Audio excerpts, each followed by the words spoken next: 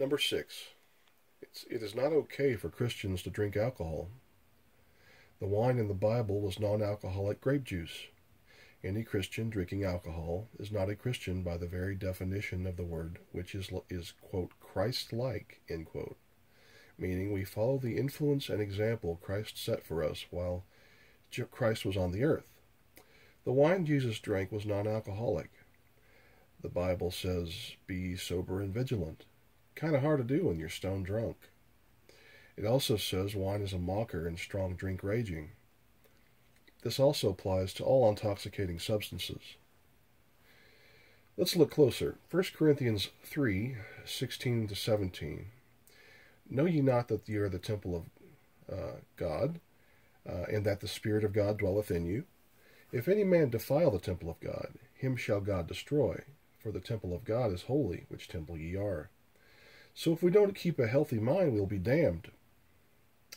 Daniel 1:8 says, but Daniel purposed in his heart that he would not defile himself with the portion of the king's meat, nor with the wine which he drank. Therefore he requested of the prince of the eunuchs that he might not defile himself. So it would be defiling a person, a Christian, if they're drinking alcohol. So he requested not to do so. See? So drinking alcoholic wine, as the king drank, would defile Daniel if he drank it. Isaiah 65:8. Thus saith the Lord, as the new wine is found in the cluster, and one saith, destroy it not, for a blessing is in it, so will I do for my servants' sakes, that I may not destroy them all. Therefore, from this verse, we know that regular non-alcoholic grape juice was also called wine in Bible times. Because, when new wine is found in the cluster, you got a cluster of grapes, right? And you got that cluster of grapes, and if you cut open one of the grapes and you taste that juice in there, that's not fermented.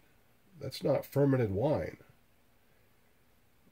There was alcoholic and non-alcoholic grape juice in those days, but they were both called wine, and it led to lots of confusion. But that's the truth. Therefore, from this verse, we know that non-alcoholic grape juice was also called wine in Bible times. The Hebrew word for wine, yayin, is used, does not refer to a single type of grape product. It can refer to non-alcoholic drink, as in, quote, gladness and joy are taken away from the fruitful field in the vineyards. Also, there will be no cries of joy or jubilant shouting. No treader treads out wine in the presses, for I have made the shouting to cease, end quote. Isaiah 16:10.